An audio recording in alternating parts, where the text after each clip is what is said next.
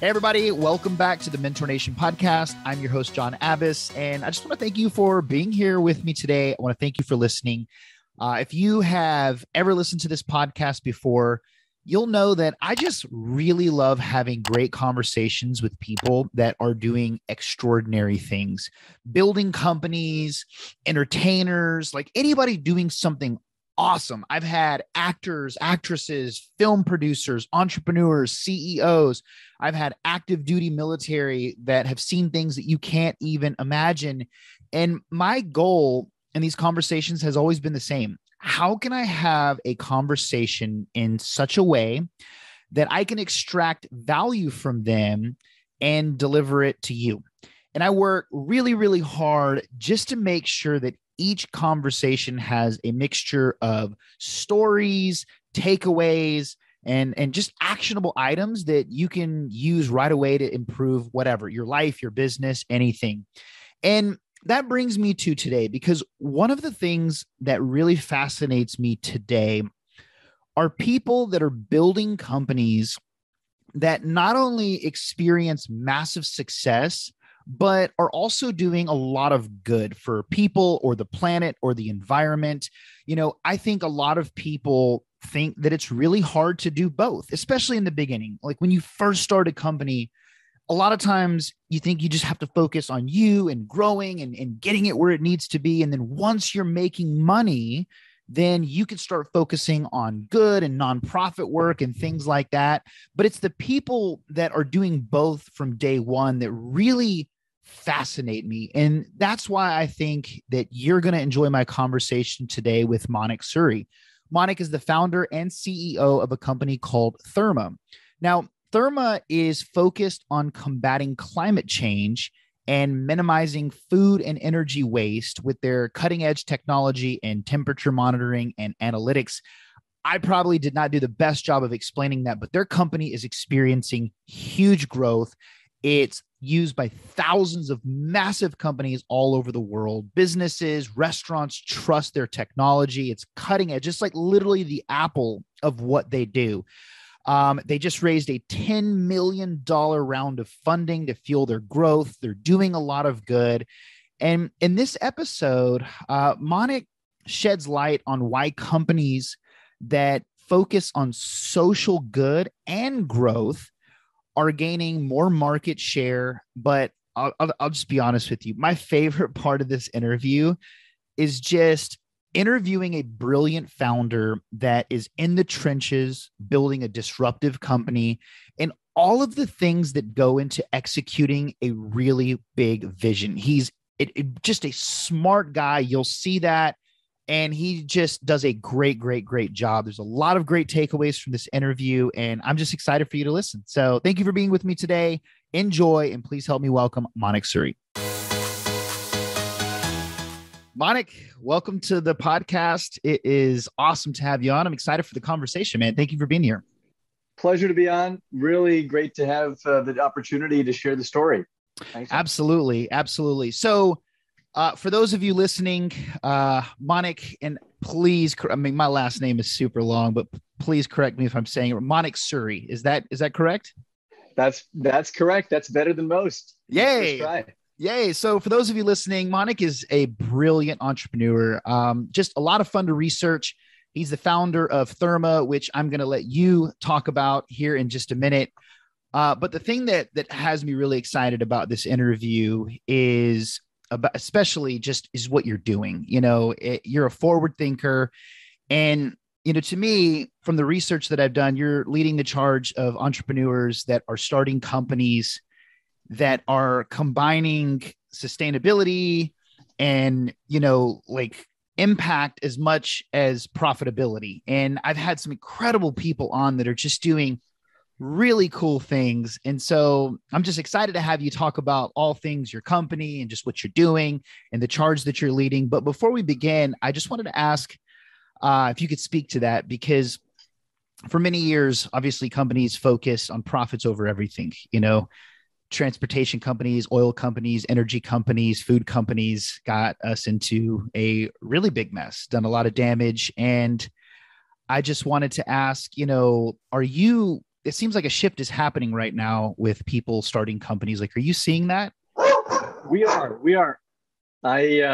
Working from home, John, it's always a dynamic environment, but I do feel Totally fine. there's a shift in how people are approaching their professional lives and their personal lives. There's, a sense amongst, many people that there's not this kind of divide between who we are at work and who we are at home in a way that there might have been in a previous generation. And so now people's values and what they care about at a personal level is increasingly shaping and informing what they work on, where they work, and how they approach work. So I see that a lot with entrepreneurs. I see that a lot with employees even, and consumers. But on the entrepreneurial side, I think a lot of folks see opportunity in aligning social good with economic impact and economic success. And so that's definitely affecting, and in a good way, bringing a lot more capital, human and financial, into climate and other areas of pro-social innovation. Gotcha. Now that brings me to my next question, because I wanted to ask you about the investor side of things as well. You are no stranger to fundraising, and I read that you raised a pretty big round, several months back. I think it was March of 2021. And so what's it like on the investor side of things? Like, are they more interested in the mission of climate change and sustainability, or are they more interested still in the money side of it, or the opportunity side of it, like with EVs and some of these other companies out there? Like, what are you seeing with investors? I think we're seeing a lot of investors who care about demonstrating to their stakeholders, their LPs, and their broader stakeholders, their associates, their principals, their partners, that they can get above market return while identifying and investing in pro-social businesses. And I think that's the incredible thing about the time we're living through. There is opportunity to generate above market return by pursuing solutions in areas that historically were underserved. And those solutions can be addressing public needs and public problems as well. And of course, I think climate is one of them. So you see a record amount of climate technology and climate capital forming and being deployed, much more in the last 2 years than in the last 20. And so that I think is what's in investors' minds. They're definitely returns oriented, no question.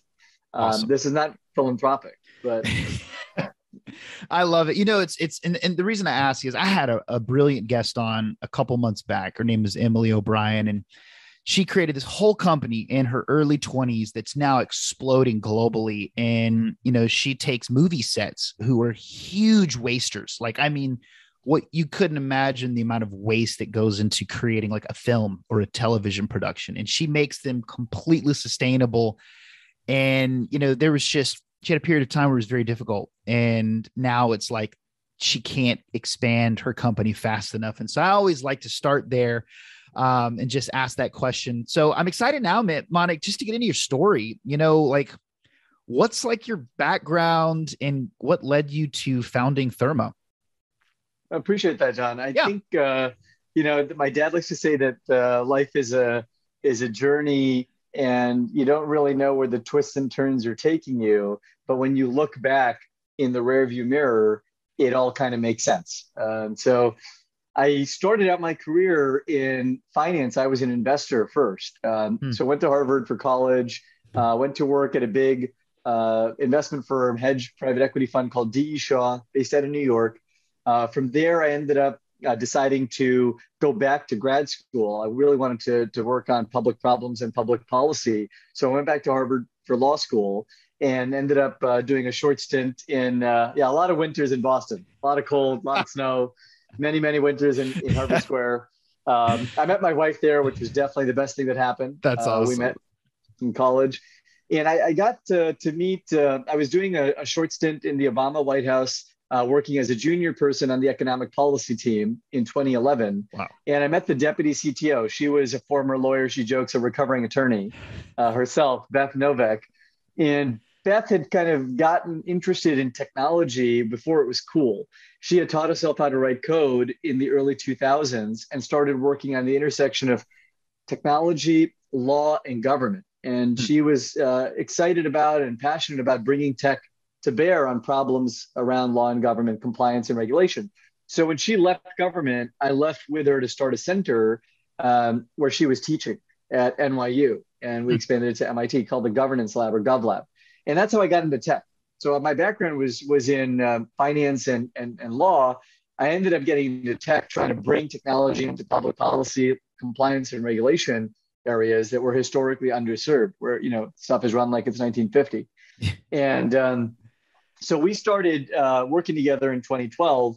And then a couple of years later, I decided to start a company in that space, thinking that, hey, there's a way to build a business here. And my co-founder, who's still my co-founder, Aaron Cohen, he was the third guy at the GovLab. He was teaching at NYU at the time, and Beth had recruited him to help her get the center off the ground. Now he's 20 years older than me and has been working in tech since the late 90s. He's a serial entrepreneur. This is his sixth startup. And Aaron and I came together to work on a project around compliance and regulation, ways to use tech to make it health and safety, compliance and regulation more effective and ultimately better for consumers. Around that time, Chipotle had a food safety crisis that you might remember in late 15, early 16, and we ended up in the food supply chain in response to that. So we started working with restaurants, food distributors, food manufacturers, and that's how we got into food with safety and quality management, and basically a product that replaced pen and paper. And that's how I became an entrepreneur. And they can tell you more about what we're building today. Yeah. A lot to unpack with what you just said. Rule number one, surround yourself with smart people. I think your business partner is his wife, your COO as well. Is that his wife? No, those are two other colleagues of ours. That's Andrew Hager and Amber. They are married. They are married. That's our CTO and our COO. Okay. That's my fault. I looked at your team and I was like, wow, they have a really, really strong team. And then I saw two of them had the same last name. And I was like, I wonder, brother, sister, Absolutely. Husband, wife. Yeah. We jokingly, we call it the A team. Aaron, my co-founder, Andrew, who joined 4 years ago and is now our CTO. And then Amber, who joined 2.5 years ago and is now our COO. We call them the A team. But that's awesome. That's awesome. So I want to dive into Therma because you have a really cool product and I'm excited for you to talk about it, why it hadn't been done before. I want to get into all the things that your company does because it's a really, really cool concept. And I can totally see, why it's growing at the rate that it is. But can you explain to the people that are listening, what is Therma and what's the problem that you're solving? Absolutely. So we think of Therma as a smart refrigeration company, a smart refrigeration company focused around overhauling the cold chain, which is the refrigeration supply chain. Now, refrigeration sounds boring and it sounds old and old-fashioned. So not an area you think of modern technology. But I think what's really interesting about refrigeration is it's a massive sector. It's been around for 100 plus years. And it's extremely inefficient. Refrigeration is responsible for a huge part of human health. The delivery of protein, fruits and vegetables, produce on the food side, all depends on refrigeration. So does the delivery of pharmaceuticals, blood and plasma, and it turns out vaccines. And so refrigeration has actually become really important to many, many people around the world in the last 2 years because of the COVID-19 pandemic, but it's been growing in importance for the past couple of decades because as more and more of the world industrializes and develops, people want protein and fruits and vegetables and produce. And so refrigeration is growing rapidly as a sector. It's growing at 12 to 15% year over year, which is a very, very fast growth rate. A lot of that's happening around the world. It's also a big source of emissions. It's a huge driver of global warming, and most people don't realize that. And that's why we're working on this space. You have to make refrigeration work. You've got to get refrigeration working and accessible for many, many people to have access to these life-giving food and pharmaceuticals. But if we continue running refrigeration assets the way we have for the last 100 years, there's a ton of product waste. Food waste is a really big driver of emissions and a big human problem.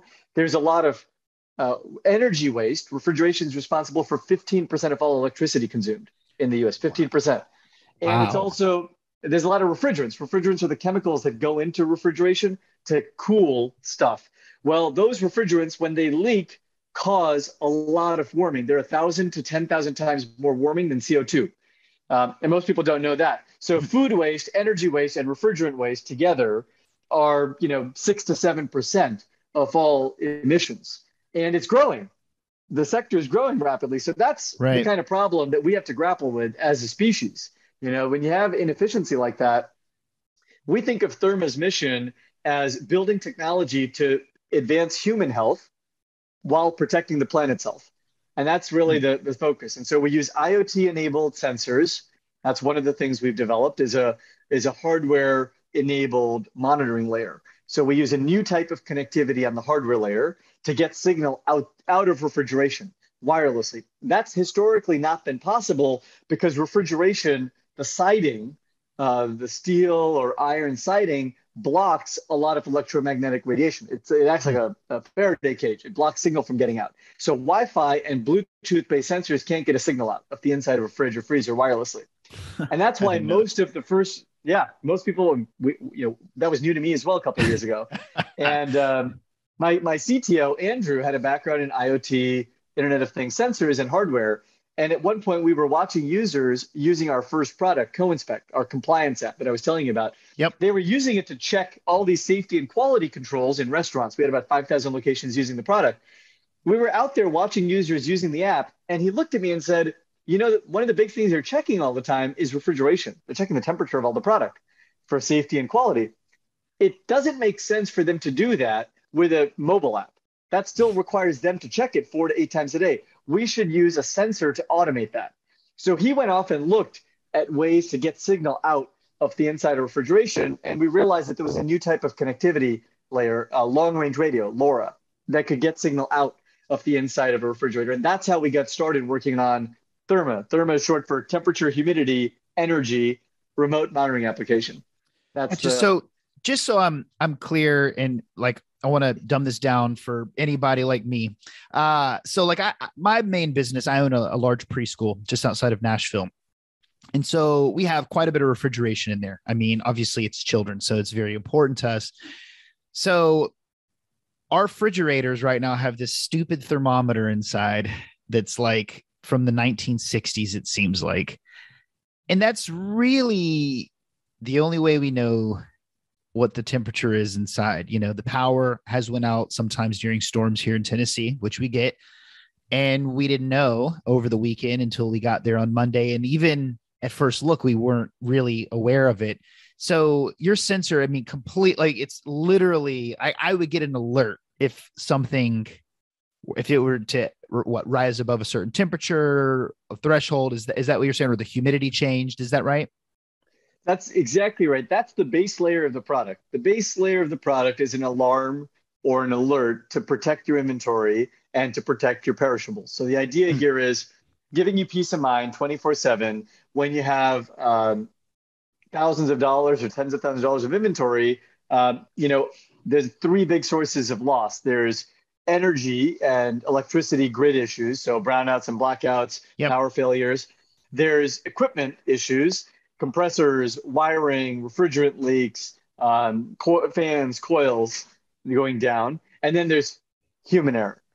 People unplugging stuff to clean it, forgetting to plug it back in. People going ahead and changing the settings or leaving something at the wrong set point during a defrost cycle. People leaving a door jamb loose or open.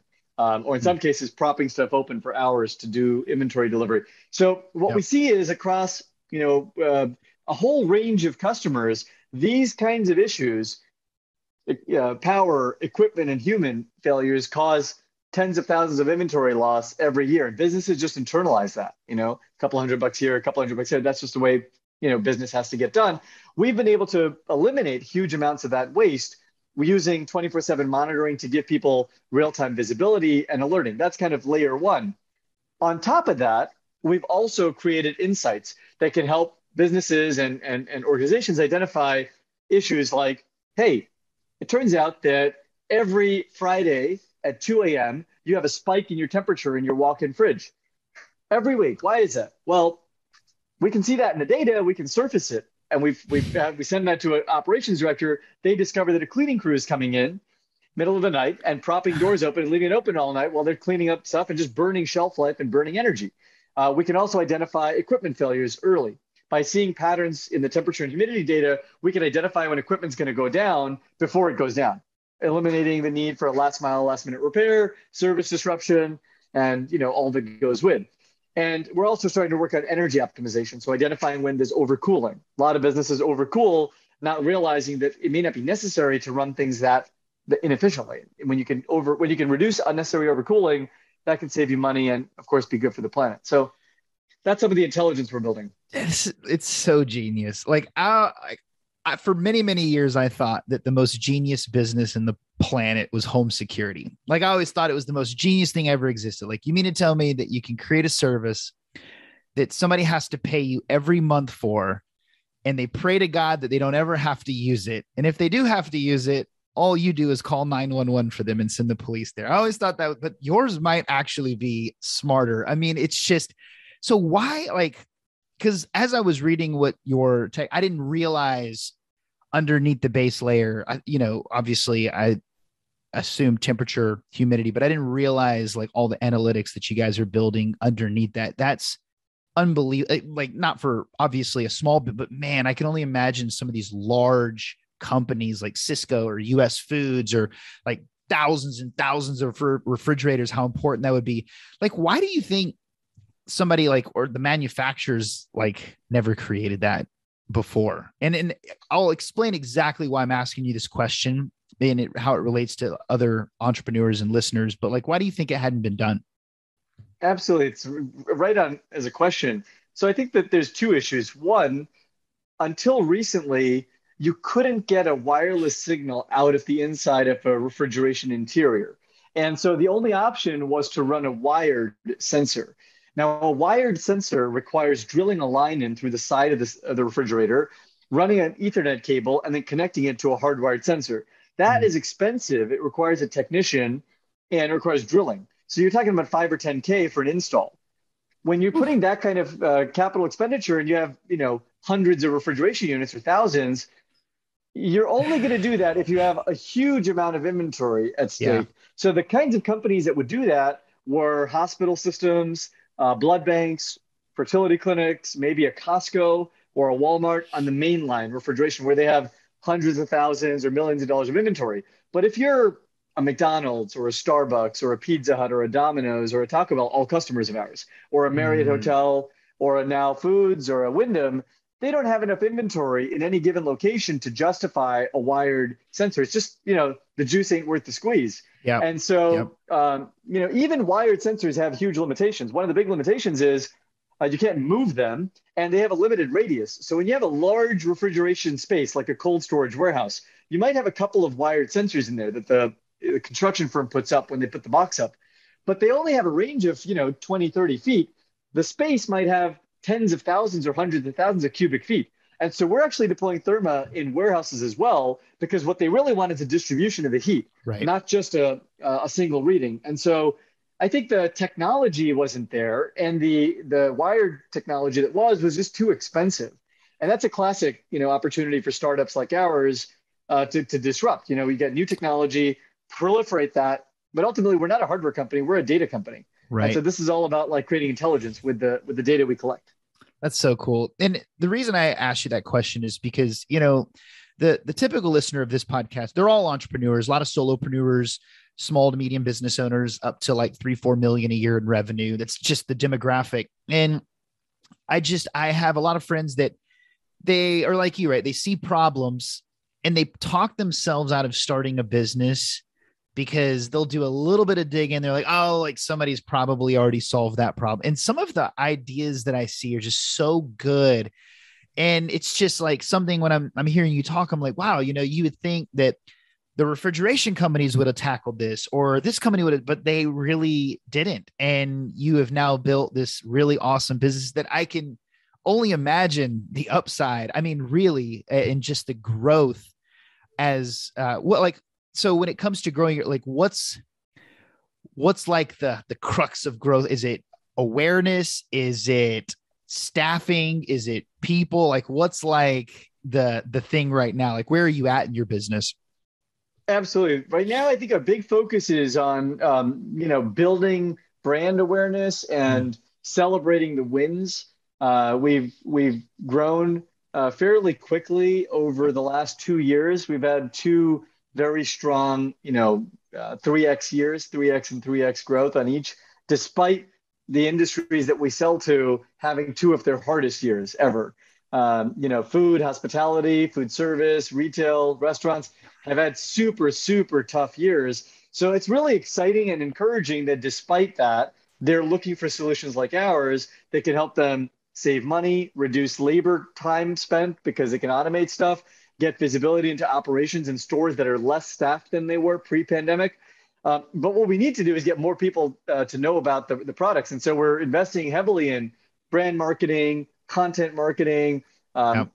celebrating the wins, finding ways to connect with community, generating referrals. We do sell to a lot of small businesses. A Hmm. lot of our customers have, a few locations, or a couple of locations. Yes, we have customers that have, hundreds of locations or are national brands. But a lot of our customers are SMB, small, mid-sized businesses, and mostly they Interesting. can buy our sensors online. We have an e-commerce platform, so you don't have to talk to a human. Yeah. So just to elaborate on that, you guys have a really great model, a subscription model, like eliminating the huge upfront cost of equipment and everything. And correct me if I'm wrong, but like this is something that anybody can install themselves like very quickly, right? It's like you just, hey, you order it, comes in, and then you're good to go. Is that right? Exactly. It's very much designed to be a self-serve model. You go on a Awesome. website, put in your type of business profile, the kind of equipment you have. We send you a little recommendation sheet. If here's the things we would recommend you should monitor, you can put in your credit card, have sensors shipped to you, and have them up and running the next week. The goal is for an 18-year-old to be able to do it, an associate or a summer staffer to do it.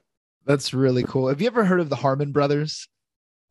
So I have not. they're Sounds the familiar, but ones I that like create crazy funny like commercials for like brands like Poopery and the Squatty Potty, and like they've taken these brands to like hundreds of millions of dollars in sales by just creating these really hilarious commercials that go absolutely viral. Like they're famous for that with like really wild, but I don't know. I just didn't know if you've ever heard of them, but I wanted to follow that with, I was, watching this short video of you. This is like a testament to how far, you've come in this business.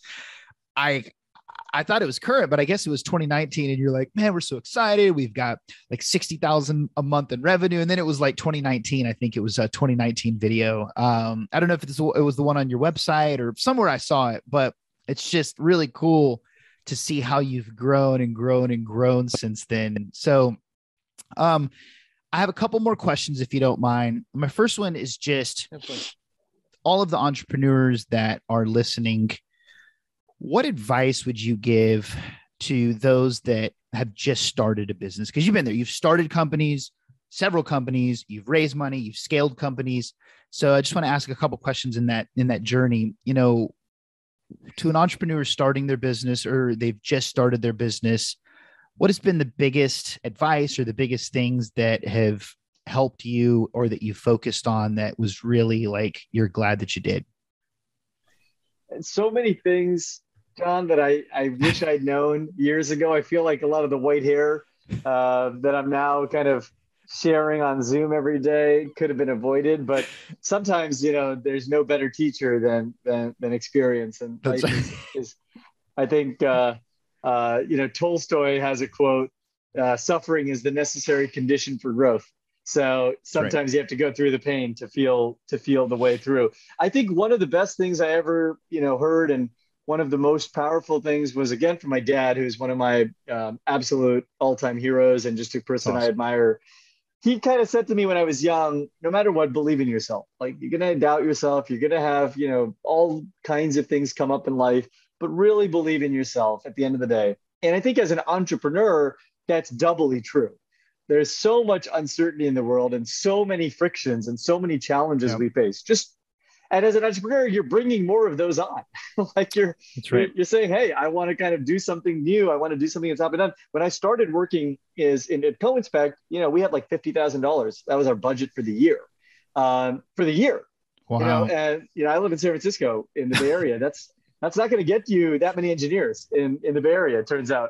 So, we're still a small team. We're like 65 people, but it's really important, I think, as an entrepreneur, and I've struggled so many times with this, not to lose faith in yourself. Whatever you're working on, whatever you think matters, if it matters to you, and if you really believe there's something there, follow that instinct, follow that hunch. And despite the many, many, many signals you might get, despite the many different ways you might feel, failure and defeat. And I think I've felt failure at least a half a dozen times a day for the last, half a dozen years.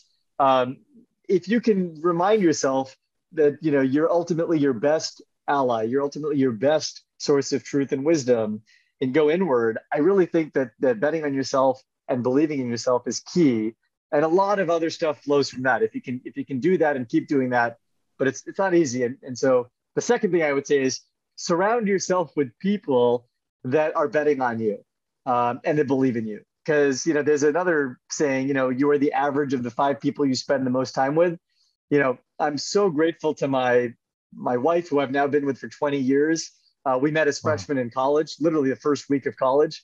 And so she's my best friend, and she's known me my whole, adult life. Wow. My co-founder, Aaron, who I've known for a decade. These are people who, every time I wanted to quit, every time a deal fell through, a financing fell through, every time, at the start of COVID, we almost ran out of capital. We were down to a couple of weeks of runway. And, it was like one of those moments of having to write the letter to the team. If people around you believe in you and tell you, yeah, you can get through this, you can figure this out, it gives you that strength and that sense of sustenance that you need, that we all need. So, those are 2 of the things that stand out for me.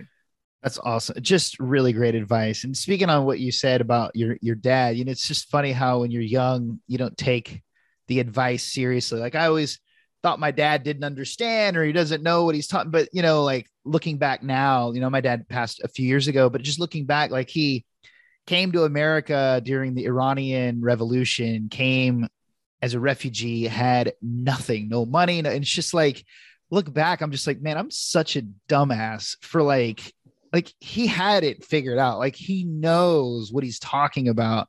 Who am I to like discredit that until you get old? But that's the journey sometimes, right? You don't realize it until you go through enough suffering. They're like, oh yeah, they did too. But just really, really great advice.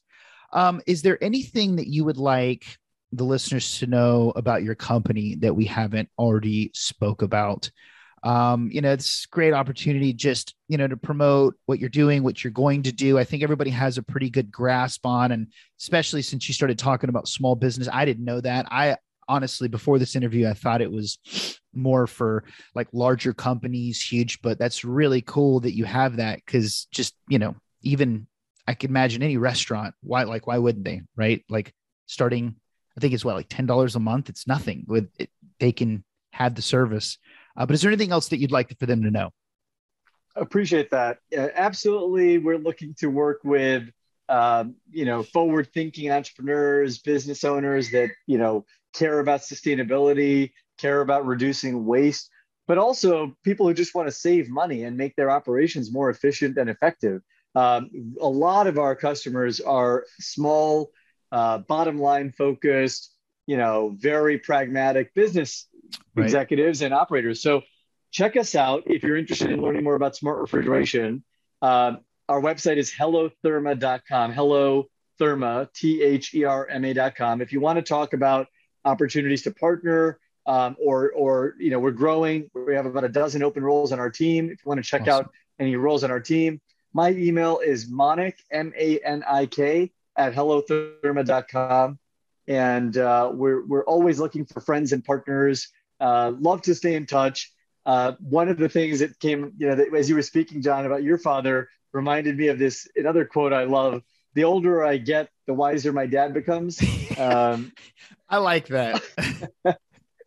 It's definitely like some of these things you have to experience to appreciate the wisdom. but I love to talk to other entrepreneurs. So if you ever want to share a virtual coffee or share stories from the trenches, please reach out. And yeah, maybe we'll do it in the metaverse. Oh my God. If someone can explain the metaverse to me, I'll take them out for a virtual beer or coffee. Exactly. And last thing, but not least, guys, those listening, Manik is a dog lover, if you didn't hear earlier. So, we all love animals here. And so it's better to buy from someone that loves animals than someone that doesn't. So check out Hello Therma. That's my little plug. We love dogs. So it's just one of those things. I appreciate that, John. That's my dog, Espresso. She's a rescue. She's definitely the shot of caffeine that you need when you're working from home. But yeah, great to be on today. Thank you. I love it, man. Congratulations. Thank you so much for your time today. And I'll look forward to just following your success, man. Thank you, Manik. Thanks so much. Happy holidays. Happy New Year. You too.